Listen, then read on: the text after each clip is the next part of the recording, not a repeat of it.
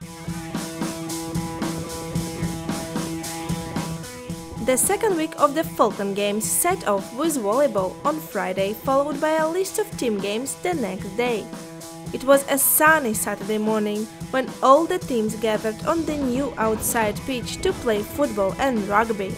It's great. I mean, it's a wonderful facility and it's a nice, beautiful day for it. So it's good. Everyone's been up here first thing in the morning and getting stuck into it. So I haven't personally been competing, but it's been good numbers watching and great numbers competing as well, isn't it? Yeah, I think the numbers are slightly up from what I've seen. Yeah, that's good. Yeah, they're in a good range of sports with everyone helping out. It's really good. It's really great to get out and to meet new people and try sports that you haven't played before or are definitely not in your forte.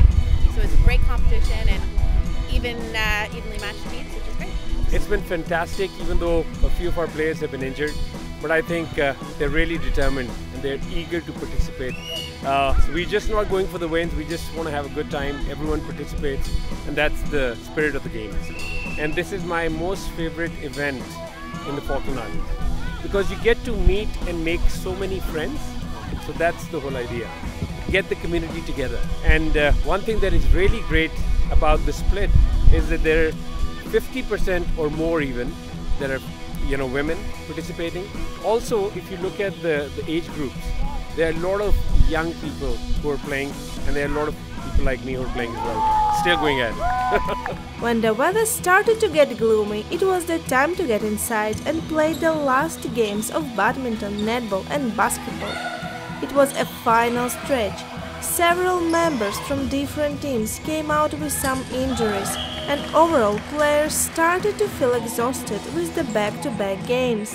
Oh, it's good, yeah. So we've had a few people off with this flu that's going around, and a couple of injuries and stuff, but everyone's been pulling their weight and trying really hard, so it's been great, yeah. That's the best thing about these games are the kind of team spirit.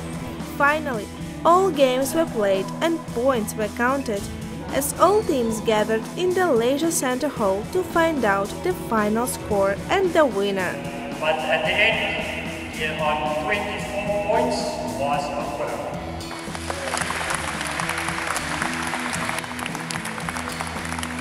On 25 points, only 1 point ahead is bonus English.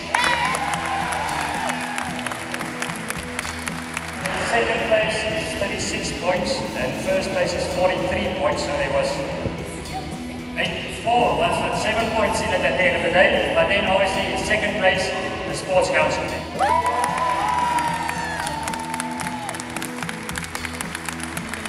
So then obviously in first place is Fortuna on 43. Come on!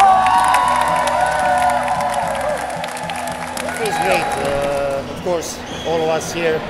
Like 50 people, everyone probably enrolled to win, but at the end of the day it's most about getting new friends, having fun.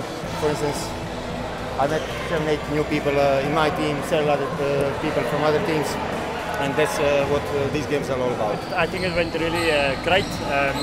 So a little bit relieved in one way that it's over, but also sad because people has really gotten together. It's been nice friendships built. People has been supporting one another.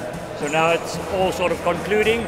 So it's a little bit sad, but yeah, it was really good, and we look forward again to the next one as well. We have very successful teams to go to the Commonwealth Games, to the Island Games, and actually to have an opportunity to see it happen here in Stanley.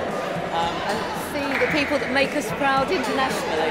I think it's a wonderful opportunity for the community to come together. I mean, very much so in a small society as this. I think it's a wonderful event. Also, the teams are sponsored by our companies, and so it's an example really of the Falklands way.